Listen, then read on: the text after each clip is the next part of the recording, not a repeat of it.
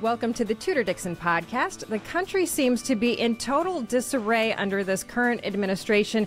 This week, we're mourning the loss of 3 brave service members who were killed on Sunday in a drone attack in Jordan, and dozens of additional servicemen and women who were injured. And this administration has not even been able to coherently communicate with the American people about the attack or what they plan to do next. At the same time, we had a record number of illegal immigrants cross the southern border in December.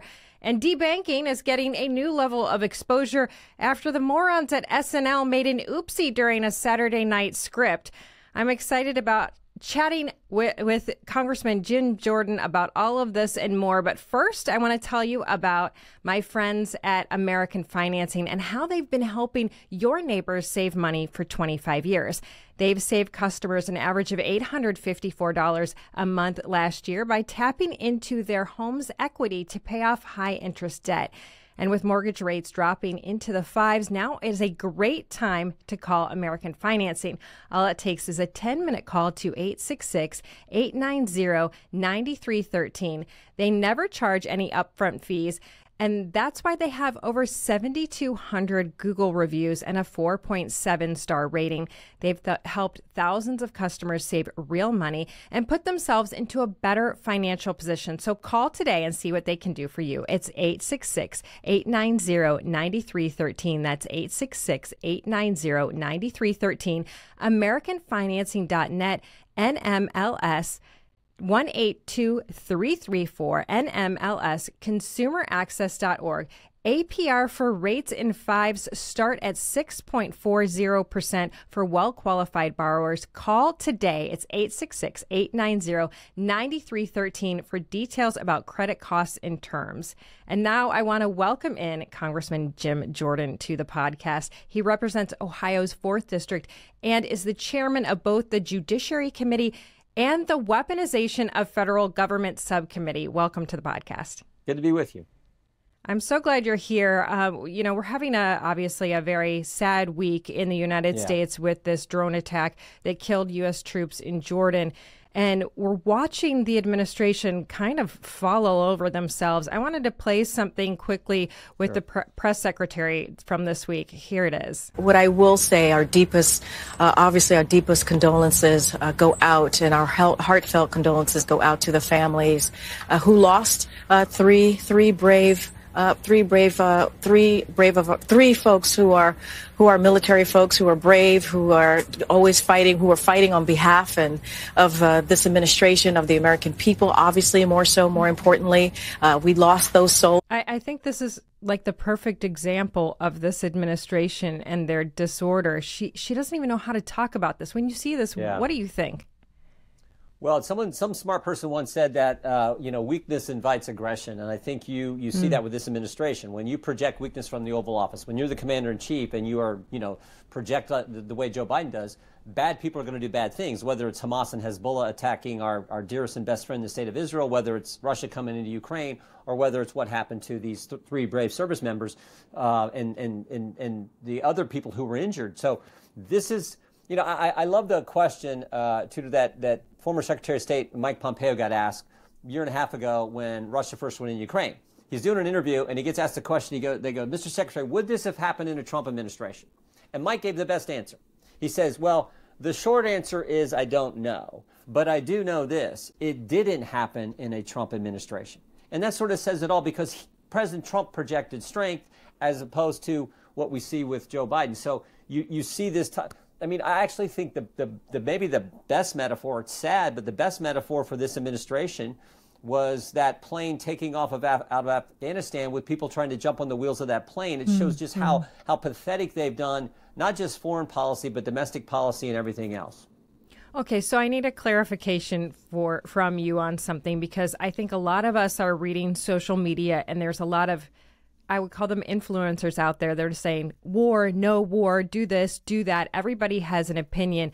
But a lot of people were out there saying, you know what, if this were Trump, there would be no war, there would be nothing. And I think that is people are mistakenly saying that he would not defend the United States. But there was an attack on Iran, but really a very targeted attack taking out General Soleimani, and that was to de-escalate. What would you suggest in this situation? I would suggest that kind of activity, that kind of action, I should say.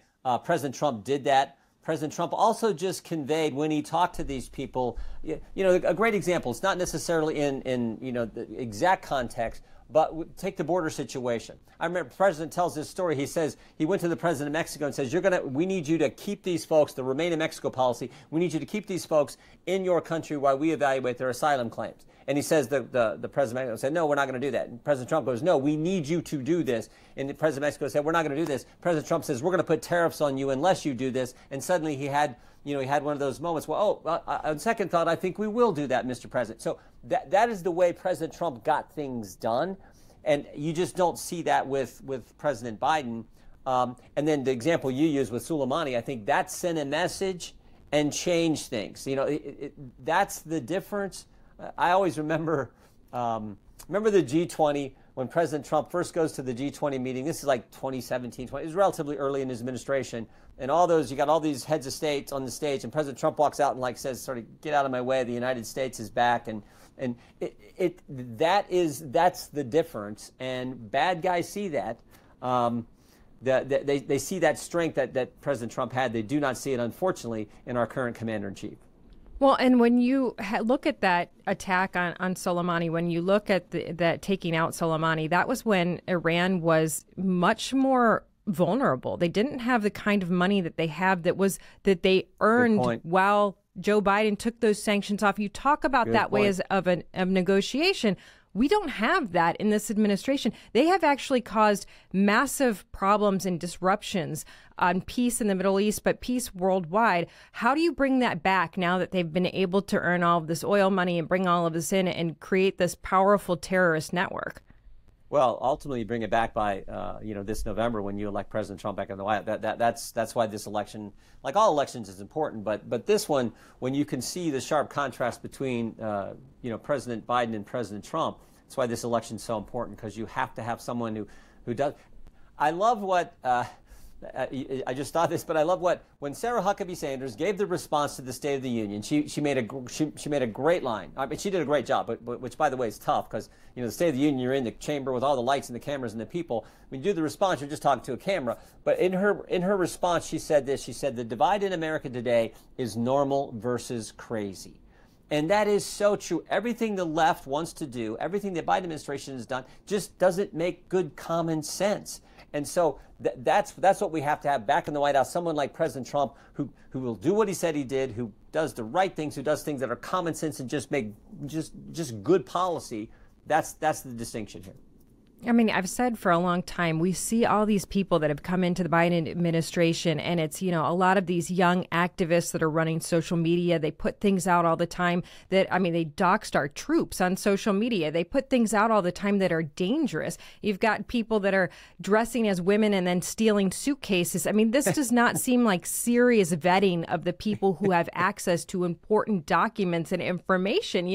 I mean, when I look at this administration, I'm like, did they really think about running the country, or did they just want to have like a fashion magazine? Yeah. Well, think about the normal versus crazy. It is crazy to defund the police. That's what I mean. It is crazy to think boys should compete against girls in sports. It is crazy to not have a border. It is crazy to say non-citizens should be allowed to vote and actually allow that to happen in certain places. You could just keep going to. It is crazy not to project strength from the Oval Office. It is crazy to give Iran to take off the sanctions, which enables them to get a bunch of money. You can just keep. Here's a good one.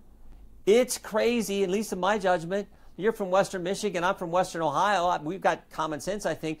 But this administration, the Biden administration, let a Chinese spy balloon, now think about this, fly clear across the country and then shot it down. I mean, I'm just a country boy from Ohio, but I think I'd have probably shot it down before it went across the country. I'm sure you would have done the same. I'm sure the good people who listen to your podcast would have done the same. And I know President Trump wouldn't have let it go clear across the country before he shot it down. So like you say, everything it seems from this administration is just goofy and crazy. And again, I think that's why in November, the American people are going to say, we want President Trump back in the White House. Yeah, I mean, honestly, we're facing a pipeline shutdown. We've seen his own administration, the staffers go out on his front lawn and protest his policies. It just seems completely out of control. I think that beyond crazy, it's just total disarray, total disorganization. Yep. Nobody knows what they're doing. I mean, I think that KJP getting out and saying that, as crazy as that sounded, it's like that's exactly what this administration sounds like on a daily basis, and she has to talk because he can't talk. I mean, it's become so bad to see him out there on the world stage. But let's get to the border, because you've brought that up a couple of times. You talked about what Trump did with the border to secure it. We have seen record numbers come across in December. We know that we have a Chinese influence in Central America and in South America. We know that a lot of people that are coming across the border are on the terror list. I mean, this is completely out of control. Joe Biden was just asked about it, and he's like, blaming Congress on a regular basis. Well, if I had what I needed. Well, Trump did this. What does he not have? What can he not? Why is he in this situation where he thinks he's going to be able to flip this narrative on Republicans in this election? Because we have the situation because on January 20th, 2021, the first day of the administration, Joe Biden made 3 decisions. He said, we will no longer build the wall. We will no longer have remain in Mexico policy where people waited there while we evaluated their claims for asylum. And he said, once you get to the country, you will be released. So those 3 things just incentivize the entire world to come to our country. And you talked about some of the numbers, some of the people on the terrorist watch list who we've encountered, a bunch of people we probably haven't, unfortunately. So that's why we're on pace to reach 12 million. I tell people that's the equivalent. In Joe Biden's presidency, we will on pace to get to 12 million migrants coming in the country. That is equivalent to the entire population of Ohio. And we're the 7th largest state. We're like Michigan. We're a big state. That is unbelievable. I don't know that's ever happened. But the scary thing is this is deliberate, this is intentional, this is a willful decision by the Biden administration to do this to the country. And now even independents and Democrats are saying, time out. This has got to stop. So this will be an issue front and center in this election. I think this election is so basic. Think about it. In 3 years and 10 days now, 3 years and 10 days, we have went from a secure border to no border. We went from safe streets to record crime. We went from $2 gas to $3, $4, $5 gas. And we went from stable prices to record inflation. We went from being, I think, respected around the world where President Trump projected strength to Joe Biden projected weakness. And, of course, the kicker is we've seen these federal agencies turned on the American people and actually been weaponized against we, the people of this country. That's the election. That's what this is about. Which side do you believe in? I think the country believes in the side of President Trump, and I think that's why he's going to win in November. Well, people see this happening in their own towns where they're being replaced by people who haven't been vetted, people who we don't know if they want to be Americans or they want to change America. And I think that's the biggest question that we have as we see more than one American coming in for every 2 births we have, which really, if these people are coming in and saying, we're going to change America to what we want, that's going to happen in a generation at these numbers. When you talk about the entire state of Ohio, I mean, this is a takeover if they want. It's a takeover. We're allowing people to come in having no idea what they want. And you're seeing the people of Chicago say, we don't like this. You're seeing the people of New York say, we don't like this. And the only reason, I think this is ironic, the only reason that we're getting to see them say, oh, wait, not a fan, is because they said, we want this. We want to be sanctuary cities. And Governor Abbott was like, okay, I'll give it to you. But now that they actually get it, the people that live there seeing their taxpayer dollars going to being taken away from their activities, from the things that they need it for, seeing it go to migrants, illegal aliens that are coming in and taking over, and people who aren't even getting jobs, they're just getting money and housing. They're mad. Yeah. Don't you think those are the people that can be converted in this election? Yeah, I think it's moms and dads, particularly you think about the example in New York, moms and dads in New York, where the left leaders in that community said, your kids are going to have to stay home and learn remotely today because we're going to put migrants in your school, the school that your tax dollars pay for. I think a lot of parents, a lot of moms are going to say, what, wait a minute? I learned a long time ago in politics that moms on a mission can get things done. And I think they're pretty ticked off about that. So you're right. The left, the leaders on the left, the crazy Democrat leaders, they're a sanctuary city until it's actually time to provide sanctuary. No. But then when they all come and say, well, we're gonna put the burden on our taxpayers. We're gonna let them have your school, and your kids are gonna have to learn remotely. I don't think people like that, and I think again that's going to help us as we go into this election. And there are a lot of people out there that are very hopeful that you will be able to do something quickly with Alejandro Mayorkas. Can you give us a little update on that and where that stands? Yeah, it's happening today as we speak. It's that's going on in the Homeland Security Committee. I think they'll have a long hearing today, a markup on the actual two articles of impeachment against Mr. Mayorkas. I think that they'll prevail. The Republicans will. That'll come through the committee, and then I think we will go to the floor with a vote on that next week. We'll see if their votes are there. I think they are, and we'll hopefully get that through in the next 2 weeks. And then when that goes to the Senate, are you at all? I mean, we've seen some of these senators who have come out on the Democrat side and said, this is wrong. Will they stand and will they say, yes, we agree, we want to get rid of him? Or do you think that it's just going to be party lines? It's probably the latter. It's unfortunately probably just party lines. I saw John Fetterman on the roof with a flag, an Israeli flag, and I'm like, can this guy actually say, okay, I agree with the border stuff or no? Is there a chance? Yeah. I'm not holding my breath. Okay. But, our job is to do oversight in the House. We're doing it on the border issue, a host of other issues. That's our constitutional duty. And then we look for legislative ways to remedy that. In some cases, when someone's in the executive branch is their behavior is so egregious, so wrong, then you can go to the impeachment issue. And we're looking at we got an impeachment inquiry right now into President Biden. We'll see if the facts dictate that we move to actual articles of impeachment when we complete that inquiry. So that's just part of our constitutional responsibility. Well, I think it's important for people listening, regardless of what happens with impeaching President Biden, you get to vote him out. Do that. Make sure he is not back. Make sure that come November, you do not have to be embarrassed by a president of the United States that has no power and no strength, is not respected on the world stage, is being attacked. I mean, when I think about the fact that we've had over 100 attacks on our troops over in the Middle East, and we hear nothing. You've got, Blinken coming out and saying, well, this is the most dangerous situation we've ever seen. And yet we haven't really heard from the president about this. Yeah. No, I know.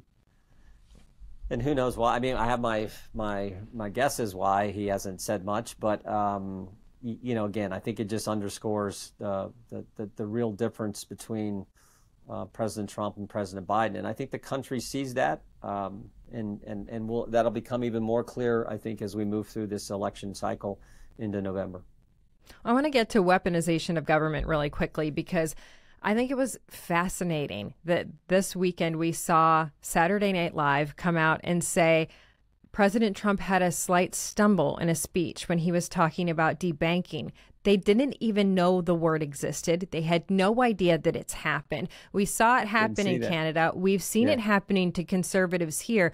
I actually love that they did it, because I think people went, wait a minute, that's a real thing. You've been fighting against this, but it's deep. You've got financial institutions that are flagging if people buy something that has the word MAGA or Republican or anything. Tell us a little bit about what you're doing to protect us. Well, we're just on the front end of this investigation. We've done a number of investigations on the censorship of speech and FBI whistleblowers coming forward and different things.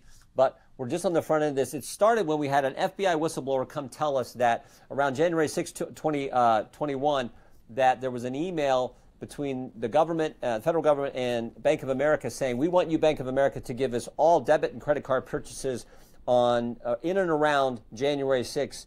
So at a specific time frame at a specific location here in the D.C. area. And we thought that was unusual. But then they also said, and we want you to overlay that with any purchase at any time of any firearm. And this is just, and so we had an agent who said he thought there was no predicate for soliciting this type of information. It was done, we think, without any process, so no warrant, no legal process. And this agent said this was inappropriate and didn't want to use this. But he brought it to our attention. And then from there, we've learned, as you pointed out, Tudor, that there are some of these online transactions. You can put a message in with it, and they were asking banks to search their customers' database for certain key terms at the suggestion of the federal government, terms like MAGA, Patriot, Trump, those kind of things. And then also they were flagging just specific purchases at specific places. So if you shopped at Cabela's, which is half the people in Michigan and the same in Ohio, I mean, you shop at Bass Pro Shop or something, they were flagging those as well. So it's kind of creepy. We're just on the front end of this, but we're going to continue to dig and see just how pervasive this actually was. Well, I mean, creepy. I'm thinking about what we're seeing in China with social credit scores. And we see the government saying, oh, we saw you did this and you did this. You're no longer welcome into these stores. You're no longer welcome to do this. We're going to take away your driver's license. I mean, this is when you see a government that is able to pick apart what you're buying. And for what? That's, to me, that is the scary thing, because once you have that information, if you have that someone went out and bought something that Trump apparel or something that said Trump or donated to Trump, or you went to Bass Pro Shops and bought a hunting rifle, and then you're suddenly on like a terror watch list because they were considering religious purchases, all of these things, suddenly you're an extremist. So, but all of these things that make you an extremist are just people who are conservatives. What was the plan? That's what you're researching. That's what you're investigating. Is what was the plan of what to do with this?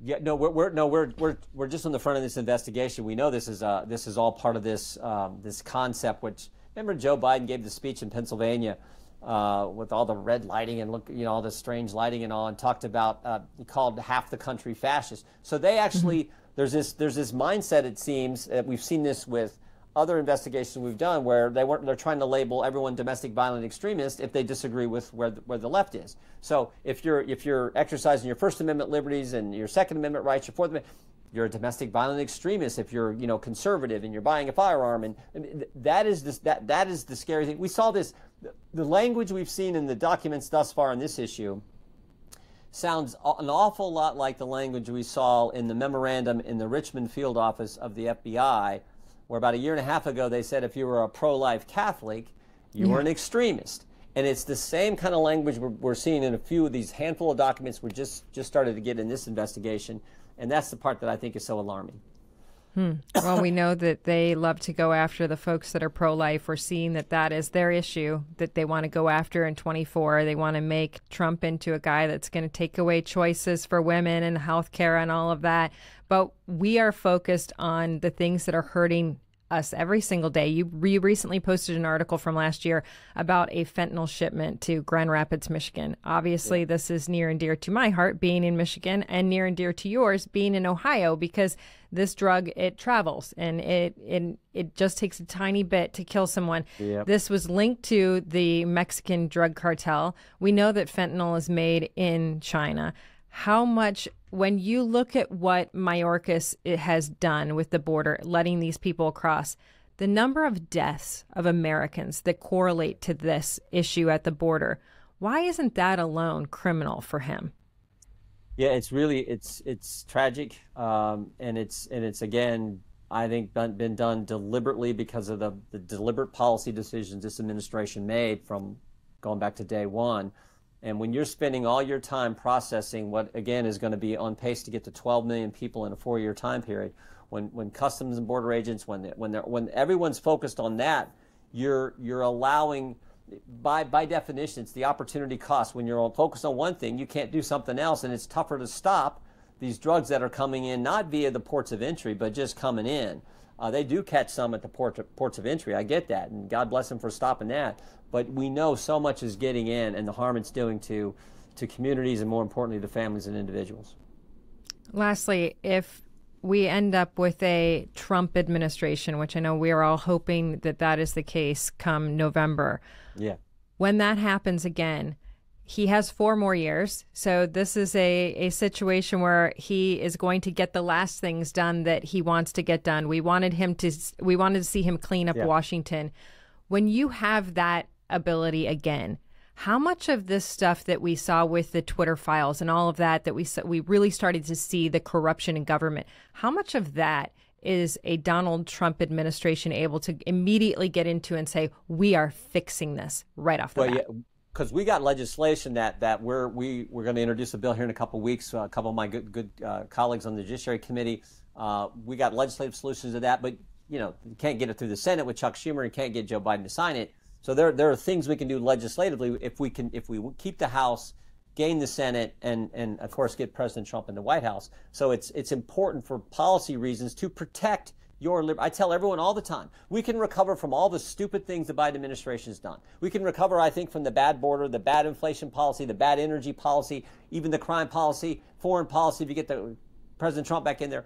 But if they take away our First Amendment liberties, if they take away the fundamentals, that to me is so important. So we've got to continue to highlight what they're doing there, make this a part of the campaign, and then when President Trump's back in there, pass the legislation to further protect our constitutional liberties.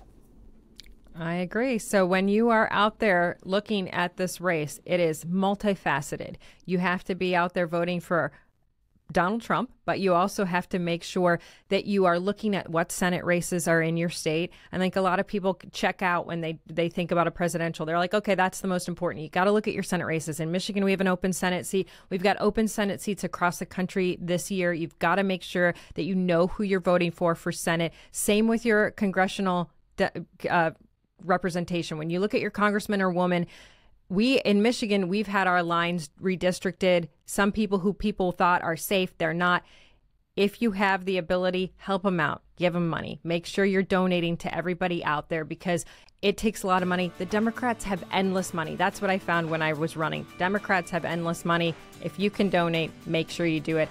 Congressman Jim Jordan, thank you so much for being here today. Thank you. Good to be with you. Take care. Yes, and thank you all for joining us on the Tudor Dixon Podcast. For this episode and others, go to TudorDixonPodcast.com. You can subscribe right there or head over to the iHeartRadio app, Apple Podcasts, or wherever you get your podcasts, and join us next time on the Tudor Dixon Podcast. Have a blessed day.